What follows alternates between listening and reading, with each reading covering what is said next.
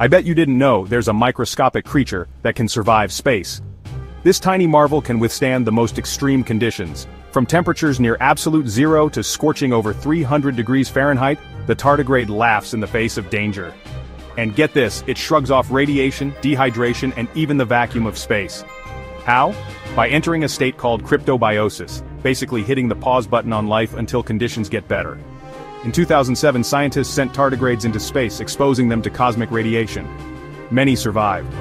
They endure pressures 6 times greater than the deepest ocean trench and even tolerate lethal levels of radiation. Tardigrades can dry out completely, losing almost all their water and shriveling into a tiny, indestructible state called a ton. They can stay like this for decades, and then spring back to life when rehydrated. They've been around for over 500 million years, surviving multiple mass extinctions and outliving the dinosaurs.